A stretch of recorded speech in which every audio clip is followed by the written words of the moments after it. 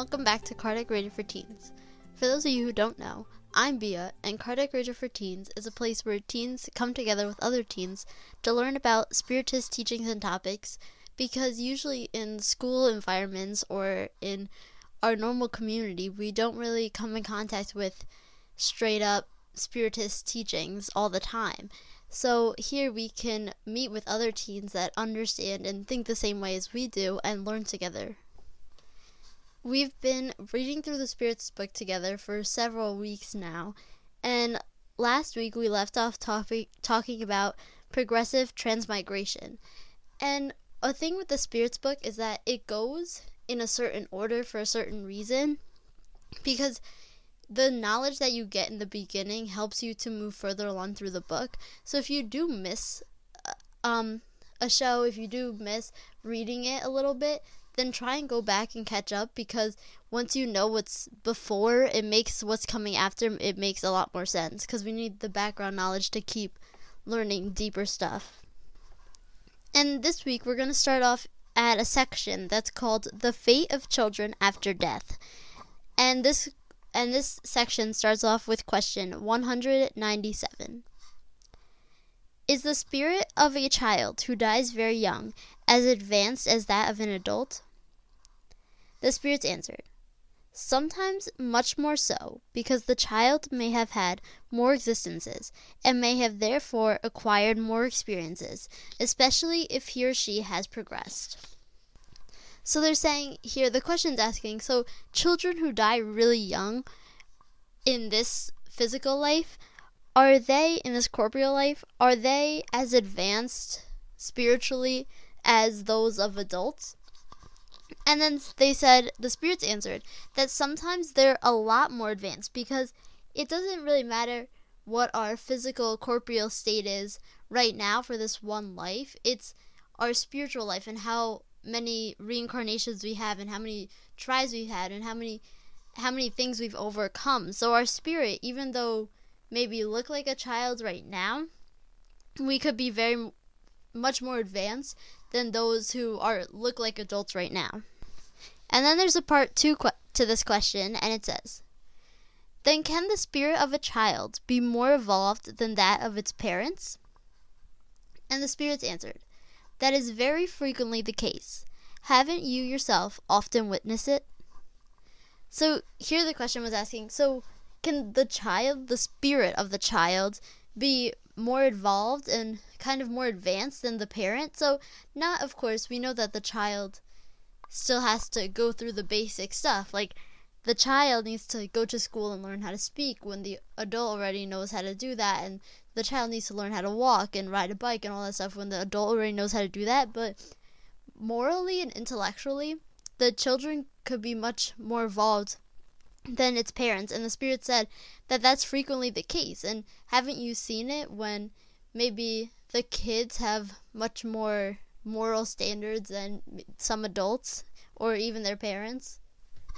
Question 198. Does the spirit of a child who dies very young without having done any evil belong to the higher degree? And the spirits answered, if such a child has done nothing evil, it has also done nothing good. God does not relieve such a spirit of the trials it must undergo. If it is pure, it is not because it was a child, but because it was already advanced. So here the question they were asking, that when children die really young, and they didn't do anything wrong, because you think there's instances of 2-year-olds who die, unfortunately, and so they're saying that they didn't do any evil. They were only two. How they didn't do anything evil.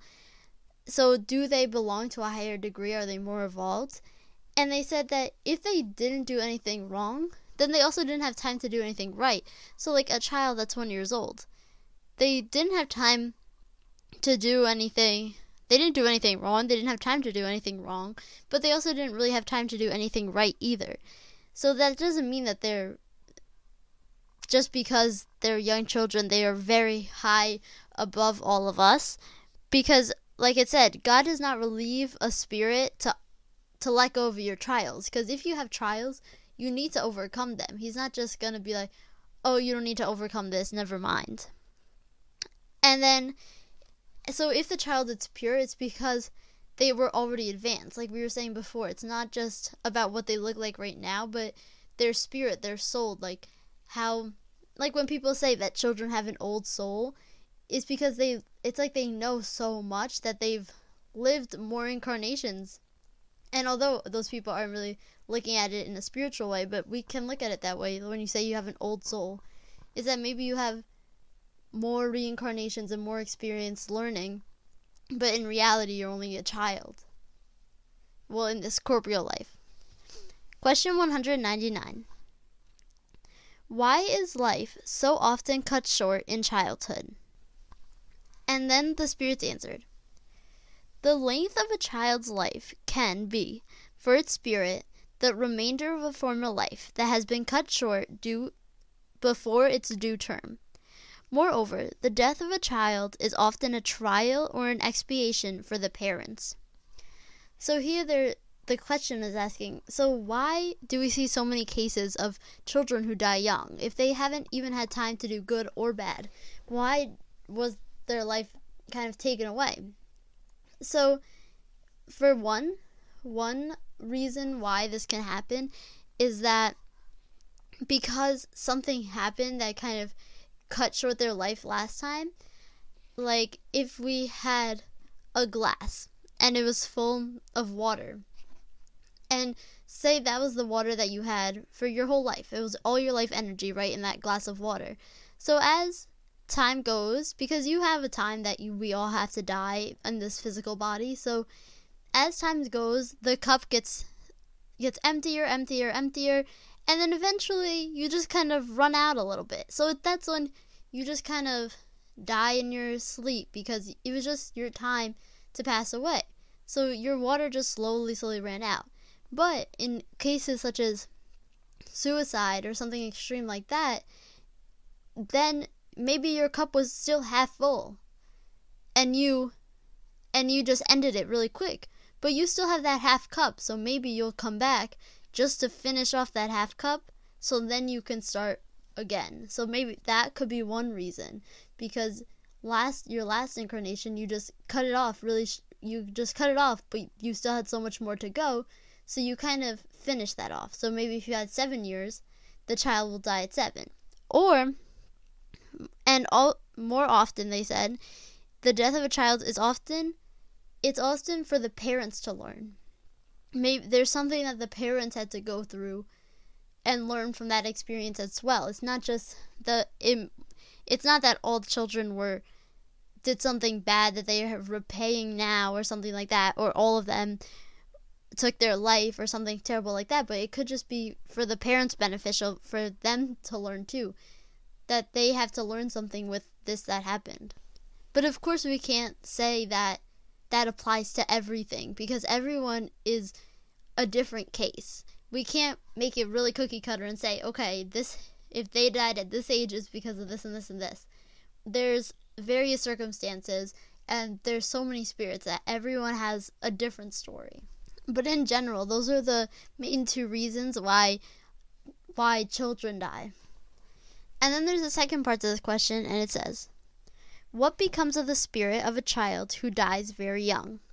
And the spirit said, it begins a new existence. So just because in this reincarnation they were a child and they died very young, they're going to go back to the spirit world, and they're just going to start again and start the process and then reincarnate and then learn more. It's not really any different just because they're children. And then Allan Kardec puts his own comment, and he says, if humans had only one life to live, and it afterwards their fate were sealed for all eternity, why would half the human species, who die while very young, deserve to enjoy eternal bliss without having lived a fulfilled life? And by what right do they have to be exempt from the oft so painful conditions exposed on the other half? Such an order of things could not be accord with the justice of God. Through reincarnation, absolute justice is the same for all. The future belongs to all, without exception, and without favoritism, and those who arrive last will have only themselves to blame. Individuals must have the merit of their actions for which they are justly responsible. So right here what he's saying is that it wouldn't make sense for, if you die young, then you automatically get to go to heaven per se, and you, just because you died young, you just don't have to live through any of the other experiences as someone who died at the age of 100. If you died at the age of 5 and someone else died at the age of 100, they had to go through a lot more hardships and struggles and overcome a lot more than a 5-year-old. So that wouldn't be fair for you to just jump to heaven while they're stuck going through all these trials that are often painful. So even if it's in this life, obviously there was a purpose for you to reincarnate and for that to happen and for you to die so young, and then you're going to have to come back and reincarnate again and keep improving yourself. It's not exactly like that song that says only the good die young, because we're all just kind of the same. We're all just working towards our perfection, and that was something we needed to do for our perfection, for that person needed to do for our perfection. And then after, it's not like just because we were a child that died, it's gonna be all perfect. We're gonna have to continue progressing and going through trials. And then Allan Kardec continues. Moreover, it is unreasonable to consider childhood as a state of innocence. Do we not see children endowed with the worst instincts at an age at which education could not have exerted its influence? What about those who seem to be born cunning, deceitful, and treacherous, who even harbor instincts for thieving and murder, in spite of the good examples surrounding them? Criminal law absolves them when they commit misdeeds by considering them to have acted without discernment, driven more by instinct than deliberate intent.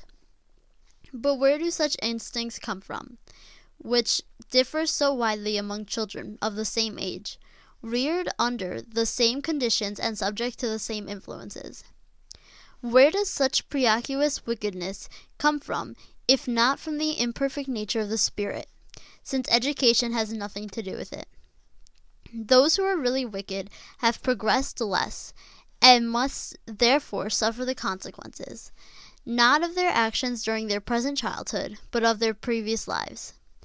It is thus the law is the same, and that the justice of God extends to all.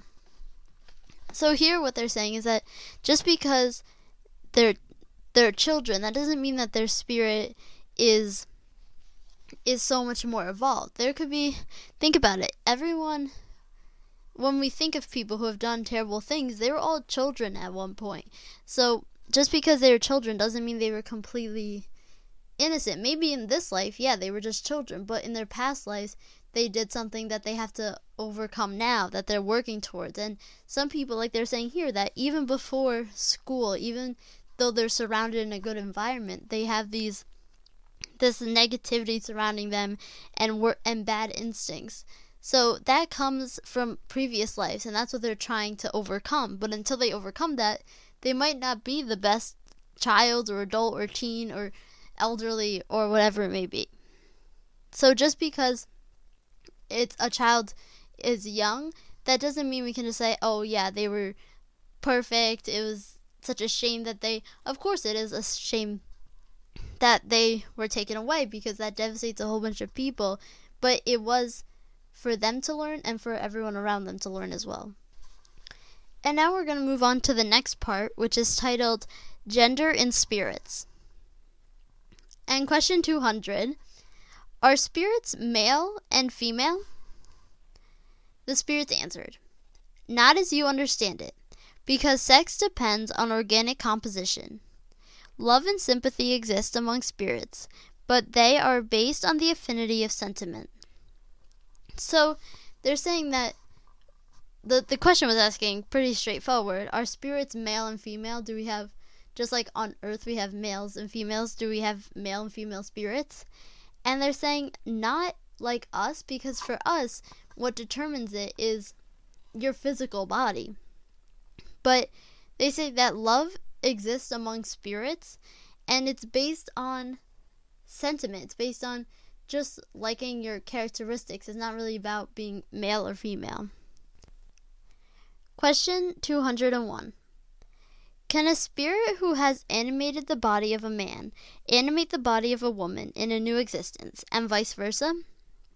And the spirit said yes, since the same spirit can animate both male and female bodies. So if you're a female on this existence right now, the next reincarnation you can be in a male body, or you can come back as you can be a female for 5 incarnations, because maybe there's something that you have to overcome with being a female, and then there'll be another trial that it's better if you're a male. It's just kind of like our clothes. Our corporeal body is just kind of the clothes that our spirit wears so that we can overcome trials and face new things. Question 202. When we are spirits, do we have a preference as to whether we will incarnate into a male or a female body? The spirits answered, it matters little to a spirit. It depends on the trials it must undergo. So here again, that's kind of what we were saying before. So the question was asking, so when we're spirits, when we're kind of planning out, okay, we need to try and overcome this and this and this, I want to go back and try and do this. Do you get to pick, like, oh, I want to be a male, I want to be a female? And they said that for the spirit, it doesn't really matter. So it more depends, like we were saying, on the trials that you have to undergo. If you have to undergo the trials of being a loving and supporting mother, then obviously you have to come as a female, or vice versa. Or if it was maybe back in the days when only males had any power and women were basically a rock, and you had to do a trial of having power, then maybe you had to come as a male. So it's just depending on the trials that you have to overcome, not just like picking, oh, I just want to be a girl this time, I want to be a man this time. And then Allan Kardec puts his own comment in, and he says, because they are sexless, spirits can incarnate as either men or women. Since they must progress in every way, each sex, like each social position, offers them special trials, duties, and new opportunities to acquire experiences. The one who always incarnates as a man would only know what men know. So what they're saying is that the goal here is to reach perfection, like we've been saying this whole time, that we have to overcome all these trials and all these tests so that we can move up and perfect ourselves. So if you're only ever a man, then you're not going to know, like we were saying, being a mother, or maybe being a nun, or something of that matter, because those are women. Or maybe just even being, you just have to experience being a wife, or a female teacher, or even the same job, but as a female, could be completely different than a man. So you have to experience both to be able to go through all the tests and trials, just like you have to go through all social positions. You have to have a trial when you're wealthy, but you also have to have a trial of being poor or being in the middle class and all in between. And that was it for that little part, and that was a really short part. And the next one is kinship and affiliations. So this is, kinship is like your kids and your family. So parents and their kids. So question 203. Do parents transmit a portion of their soul to their child, or do they give them only animal life, to which a new soul afterwards adds the moral life? And the spirits answered, only animal life, since the soul is invisible. Daft parents may have intelligent children, and vice versa. So what they're saying here is that when on like Earth, when on a physical planet like we are right now, then the parents, they only give the child the physical body. It's not like you give part of your spirit to make a new spirit. The spirit is not being made. Only the physical body as we know right here, like on Earth. So only the animal life, as they call it. And they say that's why we see that sometimes daft, which they're kind of saying like dumb, not that smart parents can have really smart children, and the opposite. Really smart parents can have children who are not that intelligent. So it's not like it's the same spirit, but it's just, that's why it's like more of your physical qualities are the same as your parents, but not exactly all your thoughts and all your morals and all that. Question 204. Since we have had many existences, does kinship go back to previous ones? And the spirits answer, it could not be otherwise. The succession of corporeal lives establishes ties among spirits dating back to former existences. Such frequently gives rise to the affinity between you and some spirits who you might think you are strangers. So they're saying that does like kinship, which is your parent having your children, those children. So what the question is asking is, does it go back for other reincarnations, like having the same parents, having the same children, that kind of thing?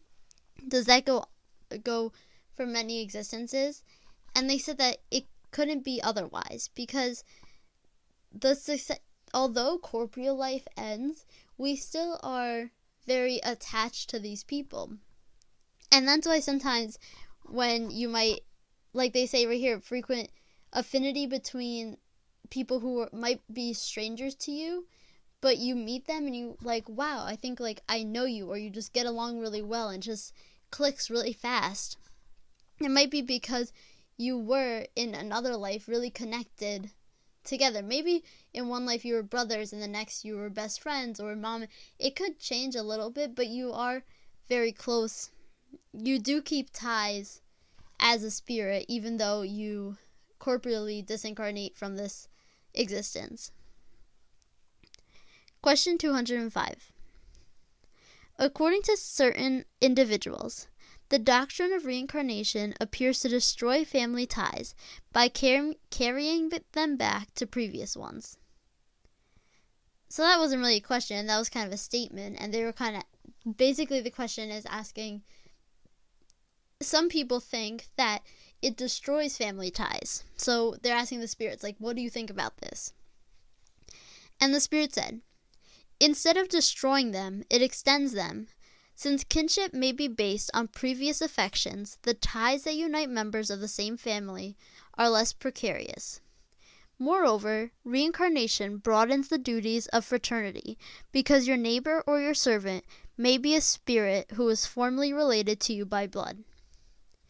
So this is what we were kind of mentioning before about how it doesn't destroy family, because just because you're not going to come back as the same mom, dad, brother, sister family, you will be together. And that's like what we were saying before. Maybe it'll be, instead of being your brother, it'll be your best friend. Or instead of being your mom, it'll be a teacher or someone very close to you. Or even, like they said, maybe it was your servant or your neighbor. So it's not going to completely destroy family ties. And then there's a second part to this question, and it says, it does, however, diminish the importance that some attach to their family affiliations because their father may be a spirit who has previously belonged to a different race, or whom had occupied a much different social position. And the spirits answered, that is true, but such importance is founded on pride. What most people honor in their ancestors are titles, class, and fortune. They would blush if they had an honest shoemaker for a grandfather, but would boast if they had descended from the debauchee of noble birth. No matter what people say or do, they will not prevent things from being what they are, for God does not regulate the laws of nature according to their vanity. So what they're saying is that it doesn't destroy family ties like we just established, but it diminishes the importance because they're saying, like, maybe like when there was slavery and someone who was a slave, because obviously you have to learn with that person. If it's something needed for you, then maybe they could come back as your as a close family member, and they'll look like completely white, or maybe you'll be in that slave category too. So that kind of destroys people's pride in saying that they come from like an all Italian background, but really maybe in a different reincarnation you were African, maybe in a different reincarnation you lived in the United States, maybe in a different reincarnation you were Indian. So it kind of destroys that. But they're saying that that only really matters, the Spirit said, based on your pride. So if you have too much pride, that's when it matters. Because it's like when people boast that their great great great grandfather's cousin was the Queen of England. Like, that doesn't matter. It's only pride that we're boasting. So none of that truly matters, and God's laws aren't evolved around people's pride in themselves.